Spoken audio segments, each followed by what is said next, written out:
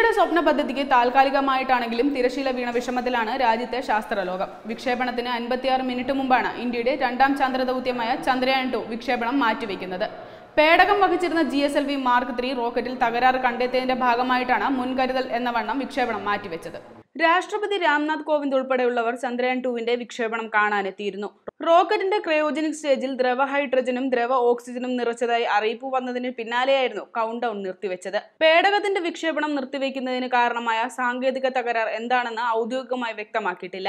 മാത്രമല്ല, പേടകം വിക്ഷേപിക്കാനുള്ള പുതുക്കിയ തീയതി എപ്പോഴാണെന്ന് പിന്നീട് അറിയിക്കുമെന്നും ISRO വക്താവ് ഗുരുപ്രസാദ് പത്രസമ്മേളനത്തിൽ വ്യക്തമാക്കി. ശ്രീഹരിക്കോട്ടയിലെ സതീഷ് ധവൻ സ്പേസ് സെന്ററിലെ ലോഞ്ച് പാഡിൽ നിന്ന് ജൂലൈ 15 പുലർച്ചെ 2:51 നടത്താൻ നിശ്ചയിച്ചിരുന്ന ചന്ദ്രയാൻ 2വിന്റെ വിക്ഷേപണം 56 മിനിറ്റും 24 സെക്കൻഡും ബാക്കി നിൽക്കെ count down നിർത്തിവെക്കാൻ mission director vehicle ഡയറക്ടർക്ക് നിർദ്ദേശം കൊടുക്കുകയായിരുന്നു. ഈ വർഷം ജനുവരിയിലാണ് വിക്ഷേപണം നടത്താൻ ആദ്യം തീരുമാനിച്ചിരുന്നത്. എന്നാൽ അവസാനഘട്ട പരീക്ഷണങ്ങളിൽ കൃത്യത വരുത്തണമെന്ന നിർദ്ദേശം ശക്തമായതിന് പിന്നാലെയാണ് ദൗത്യം നീട്ടിവെച്ചത്.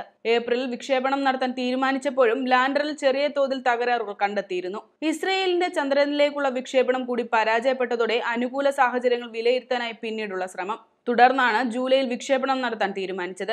സെപ്റ്റംബർ 7 പുലർച്ചെ ചന്ദ്രനിൽ ലാൻഡർ ഇറക്കാൻ സാധിക്കും വിധമായിരുന്നു വിക്ഷേപണം പദ്ധതിയിട്ടിരുന്നത്. എന്നാൽ സാങ്കേതിക തകരാർ പരിഹരിച്ച് ഏറ്റവും അനുയോജ്യമായ ദിവസം കണ്ടെത്തിയാൽ മാത്രമേ അടുത്ത ലോഞ്ചിങ് സാധ്യമാകുകയുള്ളൂ. ഇതിന് നാളെടുക്കുമെന്നാണ് അറിയുന്നത്. വിക്ഷേപണം മാറ്റിവെച്ചെങ്കിലും ചന്ദ്രയാൻ 2വിന്റെ പ്രത്യേകതകളെ പറ്റി തന്നെയാണ് ISROയിലെ ശാസ്ത്രജ്ഞർക്ക് പറയാനുള്ളത്. വിക്രം ലാൻഡർ ചന്ദ്രനിൽ ഇറങ്ങും മുമ്പുള്ള 15 മിനിറ്റ് അതീവ നിർണായകമാണെന്ന് ISRO chairman doctor K. Shivan പറഞ്ഞു. ഇത്രയും സങ്കീർണമായ ദൗത്യം ISRO ഏറ്റെടുക്കുന്നത് ഇതാദ്യമാണെന്നും അദ്ദേഹം വ്യക്തമാക്കി. ചന്ദ്രമധ്യരേഖയിൽ നിന്ന് 70 ഡിഗ്രി തെക്കുഭാഗത്തായി മാൻസിനസ് C, സിംബേലിയസ് N എന്നീ ഗർത്തങ്ങൾക്കു നടുവിലുള്ള ഉയർന്ന സമതലത്തിലായിരിക്കും വിക്രത്തിന്റെ ചാന്ദ്രപ്രവേശം. ഇറക്കുമ്പോഴുള്ള വേഗം സെക്കൻഡിൽ 2 മീറ്റർ. സാങ്കേതികമായി എന്തെങ്കിലും പ്രശ്നമുണ്ടായാൽ 67 ഡിഗ്രി തെക്കുഭാഗത്തായി മറ്റൊരു സ്ഥലവും നിർണയിച്ചിട്ടുണ്ട്. തുടർന്ന് ലാൻഡറിന്റെ വാതിൽ തുറന്ന് പ്രഗ്യാൻ റോവർ ചന്ദ്രനെ തൊടും. സെക്കൻഡിൽ 1 സെന്റിമീറ്റർ വേഗത്തിൽ 500 മീറ്റർ സഞ്ചരിച്ചാകും പ്രഗ്യാൻ വിവരങ്ങൾ ശേഖരിക്കുക. ഇന്ത്യയുടെ ആദ്യ ചന്ദ്രദൗത്യമായ ചന്ദ്രയാൻ 1ൽ നാസ, യൂറോപ്യൻ സ്പേസ് ഏജൻസി ഉൾപ്പെടെയുള്ളവ സഹകരിച്ചിരുന്നുവെങ്കിൽ ഇപ്പോൾ ചന്ദ്രയാൻ 2വിന്റെ കുതിപ്പ് പൂർണ്ണമായും ഇന്ത്യൻ സാങ്കേതിക വിദ്യയിലാണ്. ISROയുടെ വിവിധ യൂണിറ്റുകൾക്കൊപ്പം വ്യവസായ സ്ഥാപനങ്ങളും സർവകലാശാലകളും ഒക്കെ ദൗത്യത്തിൽ പങ്കാളികളായി. അതുകൊണ്ടാണ് 978 കോടി രൂപ എന്ന കുറഞ്ഞ ചെലവിൽ ദൗത്യം പൂർത്തിയാക്കാൻ ഇന്ത്യക്ക് കഴിഞ്ഞതും. ഹോളിവുഡ് സിനിമകൾക്ക് വരുന്ന ചെലവിന്റെ പകുതി പോലും ഇന്ത്യയുടെ ചന്ദ്രപര്യവേഷണ പദ്ധതിക്കില്ലെന്ന് അത്ഭുതപ്പെടുത്തുന്നുവെന്ന് വിദേശ മാധ്യമങ്ങൾ പറയുന്നു. GSLV Mark 3 റോക്കറ്റിനെ ബാഹുബലി എന്ന് വിശേഷിപ്പിക്കുന്നത് വെറുതെയല്ല.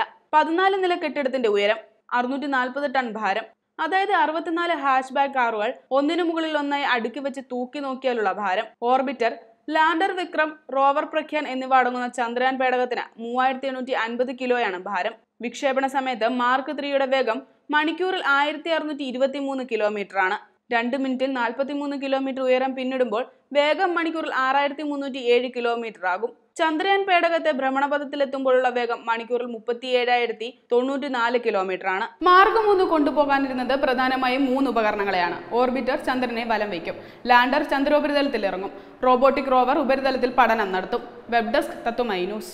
കൂടുതൽ വാർത്തകൾക്കും വിശേഷങ്ങൾക്കുമായി ഞങ്ങളുടെ YouTube ചാനൽ സബ്സ്ക്രൈബ് ചെയ്യൂ. നോട്ടിഫിക്കേഷൻ ലഭിക്കാനായി താഴെ കാണുന്ന ബെൽ ബട്ടൺ ക്ലിക്ക് ചെയ്യൂ.